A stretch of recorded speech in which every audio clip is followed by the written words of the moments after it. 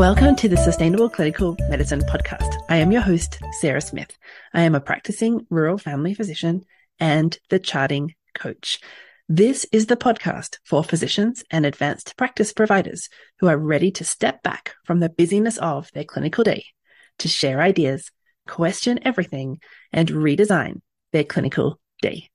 We are redesigning clinical medicine to create sustainable clinical days and create time for our lives outside of medicine. Join us for discussions with world experts who are helping design sustainable models of clinical medicine and the physicians or clinicians who have discovered or designed sustainable models of clinical medicine for themselves. Before we get started, I just wanted to remind those of you who are working on backlogs, just check in the www.chartingcoach.ca/backlog-buddies is a place you can come and do your backlog alongside fellow clinicians and physicians. So if you want to kind of hang out and have some ability to stay on task for the 2-hour sessions, come along. We'd love to see you there. Hello and welcome back, everybody. Today I have with us Dr. Heather Falk, who is going to give us some information about transitions and some of the physicians who decided to stay after all. So this will be interesting. Welcome, Heather, and I'll let you introduce yourself. Well, thank you, Dr. Sarah. I am honored to be here, and I have to say, I love your accent. Thank you. All right, so tell us a bit about you. Absolutely. So thank you. Well, I was initially a dermatologist and I did end up transitioning out. But right out of residency, I bought a small practice. So I got the experience of being a solo practice owner. And I had the practice for 9 years. And about at the halfway mark, I woke up one morning and asked myself, "Are you happy?" It was, I was kind of scared to ask that question, but I went ahead and the answer was a little disconcerting because no, I'm not happy. And there were things going on in my personal life, but there was also some things going on in the practice. They had nothing to do with patients, but um, like for example, my office manager who helped me start the business, she had this lovely husband and a young son, but her husband was dying. He had multiple brain aneurysms. And so she took a leave of absence. And so I was staying at night and doing all the insurance and billing and on top of everything else. And I was just feeling that this isn't really what I pictured in terms of, as we all know, seeing patients every 15 minutes, being really busy, the stress and the liability, managing an office, if that's what you're doing. And then seeing that, okay, training was really fascinating and you're with your peers and you're learning and growing. And then when you get into practice after a number of years, it does sort of become a bit like Groundhog's Day, lather, rinse, repeat. And I like to stress that that had absolutely nothing to do with the patients. I love my patients. I actually really love dermatology, but we don't necessarily know after a period of time how something's going to feel. And so I started getting the sense of, all right, there's trouble in paradise. What am I going to do? And there's a lot more story here, but I won't go into those details right now. I'll let you decide where you want to go with this. But so long story short, I did a lot of things to fix it up before I gave it up. So I spent another 4.5 years in practice. And then I did eventually end up selling the dermatology practice. Didn't know what I was going to do, didn't have a plan, didn't want to have a plan, and took some time off. And I became a career coach for physicians. And I've been doing that now for 14 years. And so I talk to physicians in all different circumstances and help them try to find their best path forward, whether that's find a way to be happier in medicine, do a combination of clinical or non-clinical work, or a number do transition out into all the different things that you hear about. And I actually have to say, I love what I do and I have no regrets. Nice. Okay. So you're kind of speaking to that piece of that there's infinite possibilities within medicine, which is amazing and really helpful to know. So take us back then. Why did you ask yourself, are you happy? Like, where did that come from? What was that about? Yeah, that's a great question. And I think it's, obviously I wasn't I wasn't happy. And I think there was stress in my personal life that was going on. And then I also realized that I'm a very introverted person.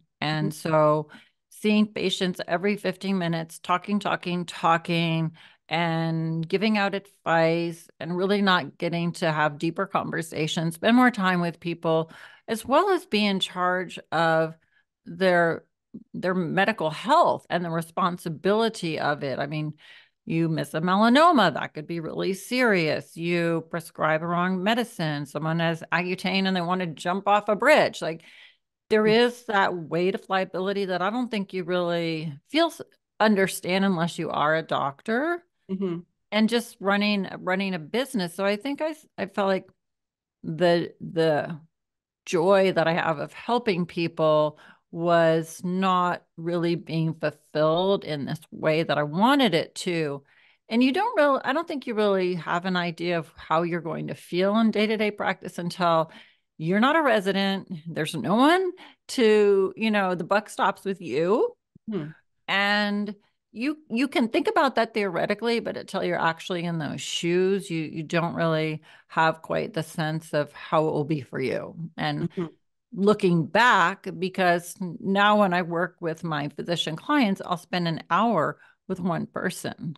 mhm, And I'm usually doing most of the listening and asking questions and trying to help them understand their own roadblocks and help them move forward and help them make a transformation. So I think a lot of what satisfies us in the work that we do is what is the transformation or the change that we're helping with. So in medicine, helping people be healthier and with their skin conditions, that's satisfying. But to me, helping people transform their lives and really looking inward and figure out how to transform their thought processes and their actions to serve them. To me, there's nothing better than that.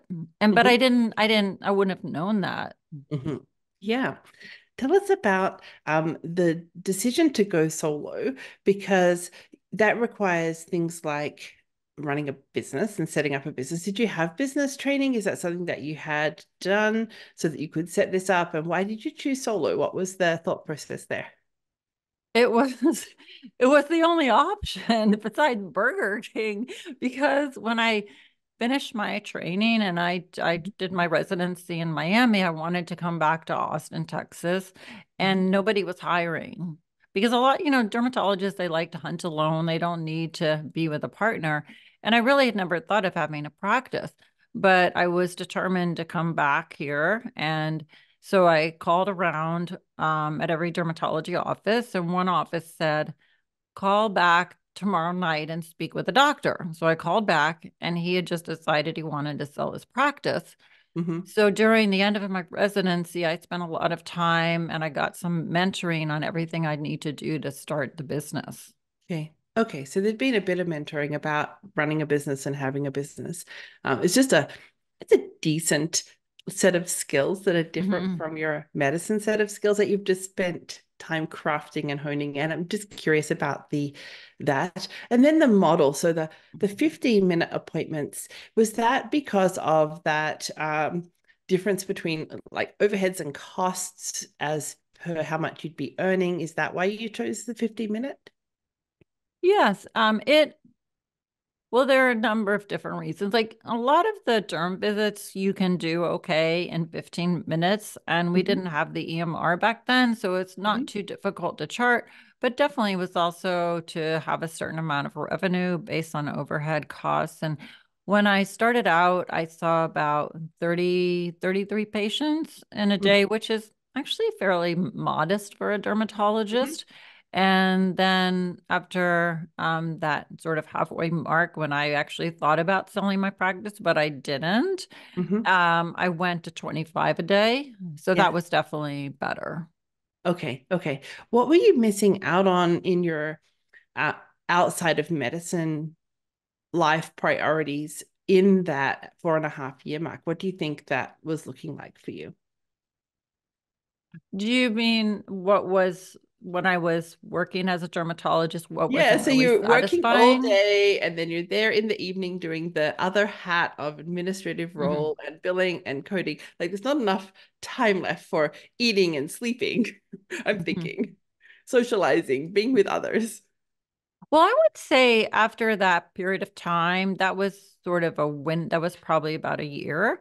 But Hmm. after my office manager came back and we kind of got humming again, I had good work-life balance. So I would say when I made a lot of changes, because when I was unhappy and really thinking about selling the practice, I said, all right, fix it up before you give it up. Do everything you can to be happier before you decide to leave. And I did a lot of things. I even changed what I was offering. I added services such as I had estheticians who did acne treatment, skin Hmm. rejuvenation. I learned peels. I did a lot of sclerotherapy. So I tried to diversify Hmm. what I was doing. But I have to be honest, I had good work-life balance. Hmm. And I said when I sold the practice, it was as sweet as it could be. It was Hmm. cash and Medicare. I Yeah. had a day off a week. I went home at 5:36. I had the weekends in dermatology call. The only time I got called really was for there was a famous actress in town and she had a pimple and she was on Hmm. the movie set and they wanted Yeah. me to inject it. Like that's Okay. what call was. Yeah, got it. All right. So you'd taken a place, you got to a place where it was not sustainable, it wasn't fun, you weren't happy, you weren't, um, but you still had some life balance. And then you said, I changed it up and made it good. So you went down to 25 a day, and Mhm. then you increase the number of people working within your center. Presumably they were bringing in some income as well at that Mhm. point. Yeah. Yeah, good. Mhm. Um, going home at 5:30 done. So what is that? What did you need to do differently to get that for you? Mhm. Well, actually, getting off of a lot of insurance was helpful Mm-hmm. because it simplified things. My staff could help me more.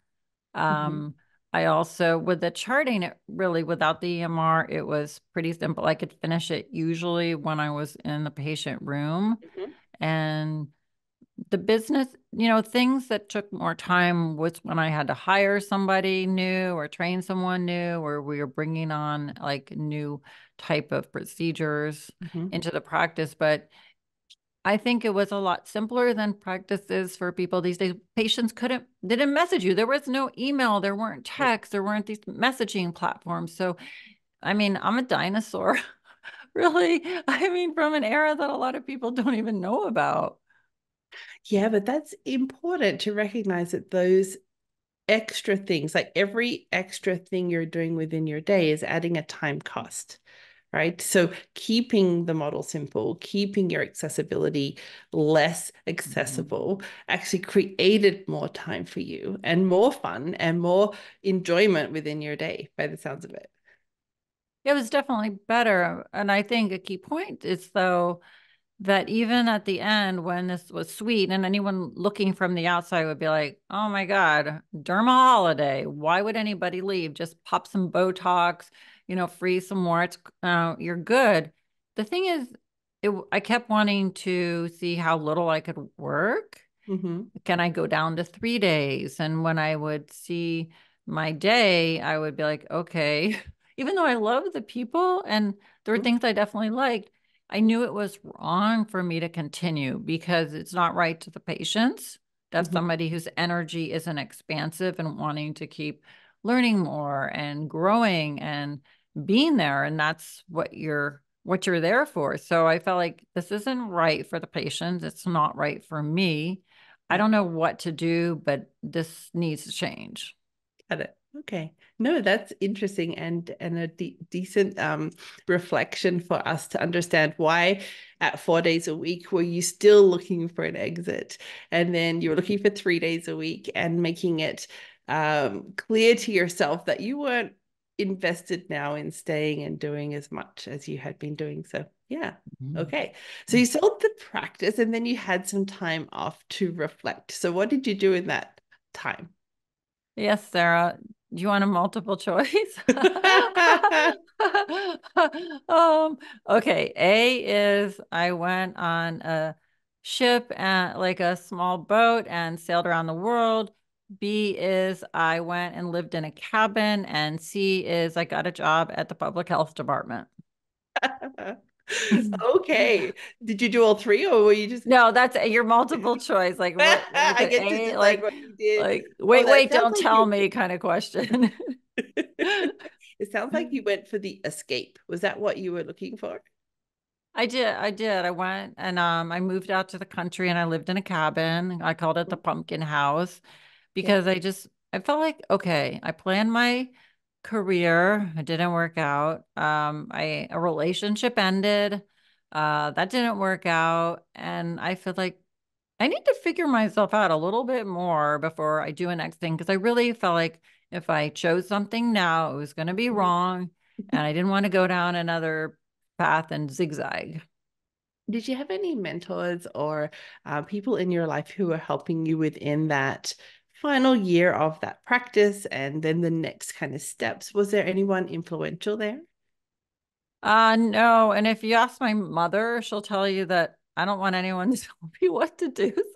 So it's more like I told my family what I was doing. Mm, And my family has always been pretty hands off because that's how we were raised. So just make your own mistakes, chart your own course. We're not going to tell you what to do. And so they ask questions, but they were never like some parents like, oh no, you better have a job before you leave this one, or what are you doing? You're crazy. Let's take you to the therapist's office and talk about this.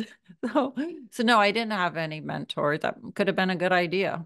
mm, no, that's okay. I'm just curious.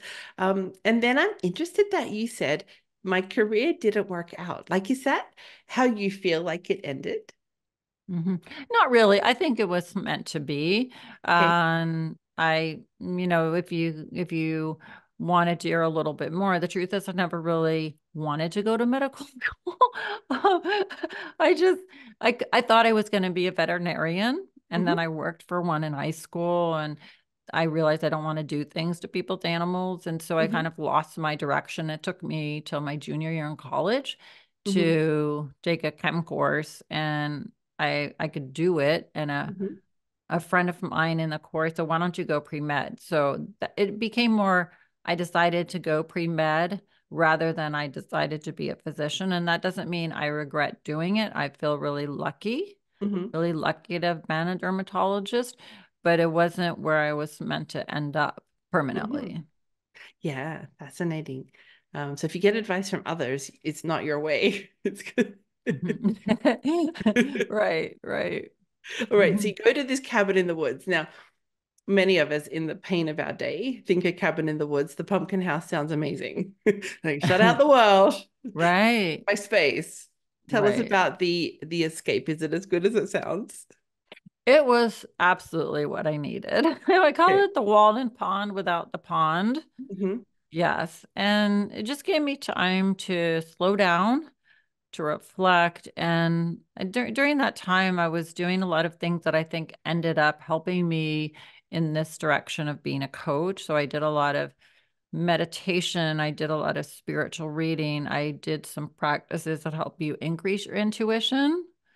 And when I was ready to figure out what was next, I've had enough and I had enough time after I had enough time in the cabin, I just said, okay, I'm ready to stop volunteering because I'd done a lot of volunteering during that time. Let me know what's next. And I found it in 2 weeks. Wow, that's very interesting. How long was enough time in the cabin? It was 2 years, two That was years. 2 years. Hmm. Okay, 2 years of soul Hmm. searching and doing some volunteer work. And then you found your answer in 2 weeks. So what was the answer that you found? Well, I was in the library out in this country town called Marble Falls, and I was waiting for a Giardia test to come back from this kitten that I was fostering. And they closed for a couple hours during lunch out in the country. So I went in the library, Sarah, and I found this audio CD called the Passion Test. Hmm. And on the way home, I was listening to it, and then I started writing out the test when I went home on my back porch. And the question is, when you're living your ideal life, what are you having, being, and doing? So I started going through this test, and in the middle of it, I said, I just threw it up in the air and I never finished. And I said, this is what I want to do. I want to help people figure out how to live their best life and what their passion is. And then I started Googling coaching programs. Mm-hmm. Wow. Okay. So then you moved into the coaching space. So tell us about the positions or people that you're working with and kind of some of the things that you've discovered about this passion process.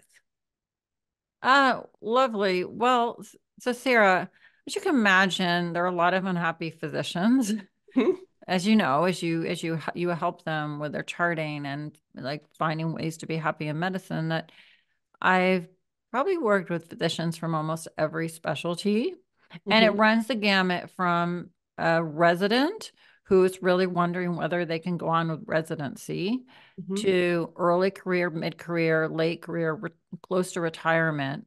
And that could be someone who really feels medicine was the wrong choice, to Mm-hmm. someone who loves their patients, but they're burdened by all the administrative hassles, to Mm-hmm. someone who knows that they've done this, it's been good for them, but they need to get out. So the whole spectrum.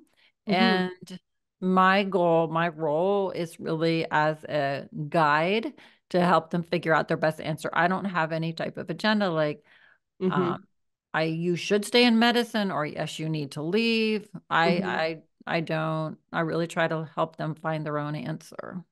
Yeah, I like that. I know that when I was looking for my own fix for the paperwork and administrative burden, I went looking for physician coaches, and all I could find in the world was what I had interpreted to be physician coaches who are helping physicians leave medicine, like the transitioning coach. Oh. And when I had looked into that, I didn't have another skill set. I didn't have any other way to support my family. I'm the sole income earner, so I had to stay and figure it out. So that was kind of the beginning of my journey in the area of like, well, how do we create something that is going to fit within the clinical day hours? That was what I was personally looking for within this journey. So it's interesting that you have that position of not having any agenda, whether you want to stay or go, it doesn't matter. And I agree, right? I'm Mhm. absolutely not going to tell a physician they have to stay in medicine or anybody. Mhm. However, many of the physicians want to stay, they want to figure it out. Sure. And you're seeing all of the spectrum. You're seeing the ones that are, am I even in the right career to do I need to leave or do I need to redesign myself or figure myself out? What are some of the pearls of wisdom coming from those discussions that you're having? Thanks. That's a great question, Sarah. A couple of things. I would say when you're really burnt out, sometimes you can't make that decision and you need some space. Some people actually need to leave, take a leave of absence, because how you feel at this moment is going to be different. It's just like if you had a bad patient outcome. That's a terrible time to, say, okay, I'm leaving medicine. Or if you get into a lawsuit because you're traumatized. And so to give yourself space and time to make that decision, and to also know that there's a process you can go through to figure out what to do. For example, some physicians feel like I have to figure out the thing that I'm going to go to and know that this is going to be right because I can't make Mm, a mistake. And so they put a lot of pressure on themselves to get it right. But you can zig. You actually can zig and zag, and that's mhm, okay. And the other thing I would say is that there are so many options. Like I've had so many people come to me and say, Heather, I need to get out. I think I need to be a medical writer. Can we look at options? Tell me how to do this. And then we start to realize that they actually have this heart for medicine. They want to stay. Maybe they're having anxiety, the imposter syndrome, perfectionism, as you know all these things.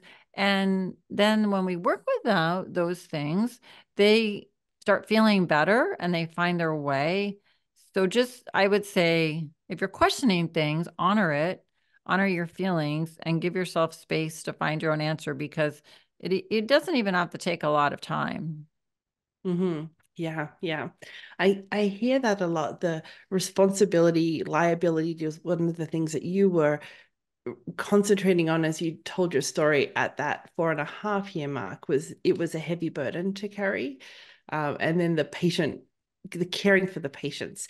Um, does that go away? Is it a teachable skill? What do you tend to find with that when physicians or clinicians are burdened by those sorts of questions?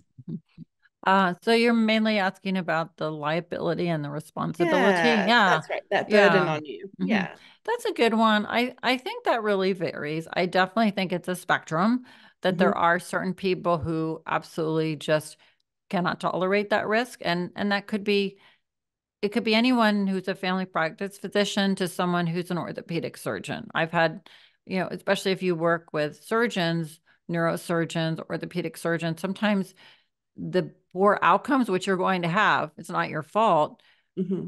are too much. I remember one physician telling me, I feel like I have this wagon of people who I've tried to help, but it hasn't been an ideal outcome. And I'm pulling them around and they're Mm. following me everywhere I go. And I can't add one more person to that wagon. So it could be someone like that, or it could be someone who just has a lot of anxiety and they perseverate and they try therapy and they're maybe even on some medication and they do yoga and breathing and they're like, nope, don't want to do it. But I'd say for most physicians who want to be in medicine, it can be managed. Hmm. Yeah, you're right. There's more than one tool here. Coaching is one of the possible pieces of the toolbox. We talk about coaching not replacing your doctor or your medications. There's Mhm. so many things that we may need in order to find our best way. Yeah, Mhm. so important. Love that.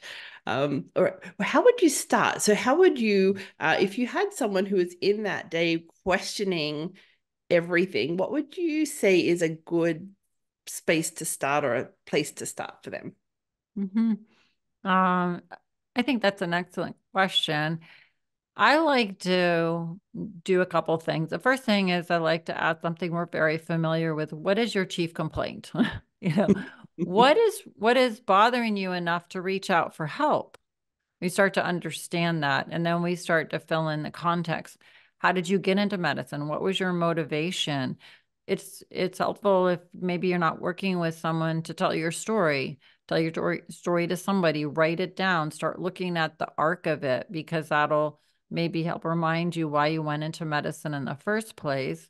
And then be willing to let go of assumptions, because there are a lot of assumptions, such as if I leave medicine, my income's going to go down, Mm, or people are going to be disappointed in me, or if I do this or that, or maybe even retrain, then this not it might not even work out. So there are a lot of assumptions we can make. So I would say first gather information, because it's interesting, a lot of people who feel like they have to leave, they've built up these emotions for years and they're about to burst, so they feel like they have to do something, or they just feel it's too overwhelming, they can't do anything. mm, But once people start to see that if they did need to leave, there's a path, there are options. They're not going to be on the street corner selling pencils. Yes, we can make a good income. It's a pressure relief valve. And so mm. once we release that with actual facts and reality based thinking, often it can help them recalibrate and find ways to change their current situation. I see that happening a fair amount.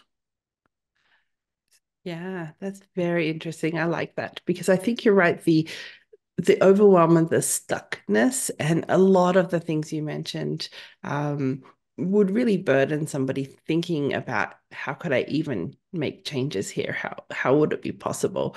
And not being right, like you said before, so Mhm. important. The needing to find the right thing or know it will work out. Um, Mhm. Mhm. yeah, we put that expectation on ourselves, knowing that there's an obstacle course in front of us if we're going to make changes.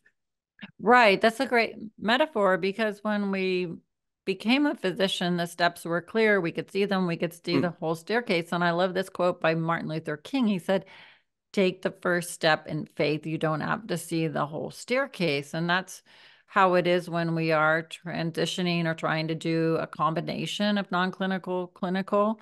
There are a lot of options, so it can feel like bushwhacking. Mm-hmm. Yeah, even in the staying, like even if you're going to stay in your position and your space, but you're going to make changes, it's still a staircase in front of you. It's still not a Mhm. clear path. Yeah, so Mhm. important. How do people find you if they're looking to work with you?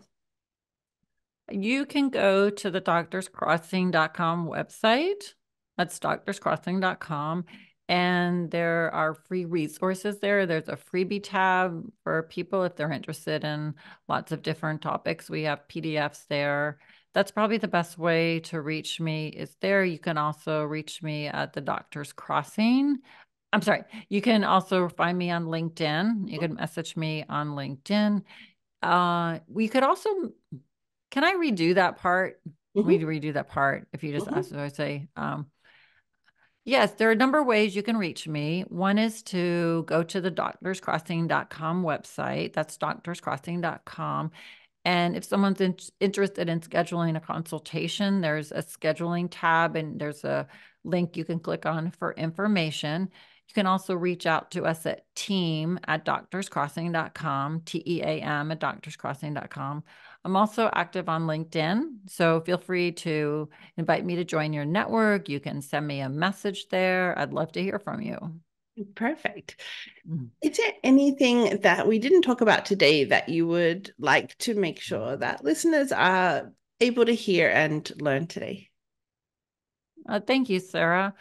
I would say that if someone is questioning things and maybe they're not sure what to do, to just go ahead and take a step to get help. Whether that's reach out to you for help with the charting, join a Facebook group, talk to someone, but there's always a way forward. And like I said, I've worked with so many hundreds and hundreds of people, and I feel like everybody can be helped. Even 1 hour conversation can be transformative. So don't ever do what I hear physicians saying to me quite a lot is, Heather, can you just give me a mind trick so I can feel okay with my situation? Like they might be lying on the couch Sunday afternoon because they're depressed that Monday's coming. They're going, can you just fix my mind some way?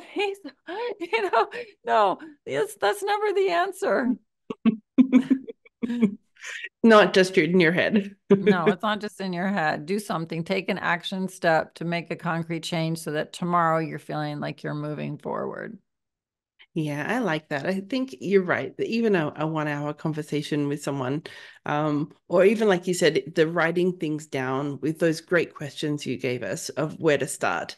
If they're hearing in their head, like you were saying, I'm not happy. Like if you could identify, I'm not happy here. Mm-hmm.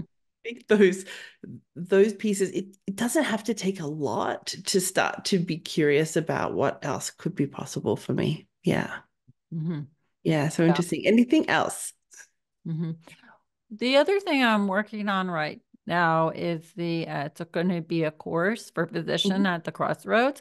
I'm planning to launch it in the fall of this year, mhm, and it's going to be very extensive. It will give people a whole understanding of options. It'll have examples of physicians being happier in clinical practice, ones who are doing a Blindini, ones who have transitioned. So that course will be launching. mhm. um, cross my fingers in the fall. And if people want to be on the waiting list for that and hear about it, we have a wait list that you can just contact us at team@doctorscrossing.com. And I also have a podcast that I do on a weekly basis, the Doctors Crossing Carpe Diem podcast. We interview lots of physicians who are finding different ways to be happy. So they could definitely check out the podcast on Spotify, on wherever great podcasts are found, like yours. I love your podcast. You have 5-star ratings, they're excellent interviews. Wonderful. That sounds great. Thank you so much for being here and for giving people hope that they could have change, even if it's within clinical or if it's transitioning or moving out of medicine, that there are so many possibilities. We don't have to even know what they are in order to start a conversation internally or externally. So thank you so much for being here, Heather. Oh, it's my pleasure. And thank you so much for having me, Sarah. I'm truly honored. Perfect. Thank you for being part of the Sustainable Clinical Medicine podcast. If you'd like to learn more or join us to help you get home with today's work done, go to chartingcoach.ca.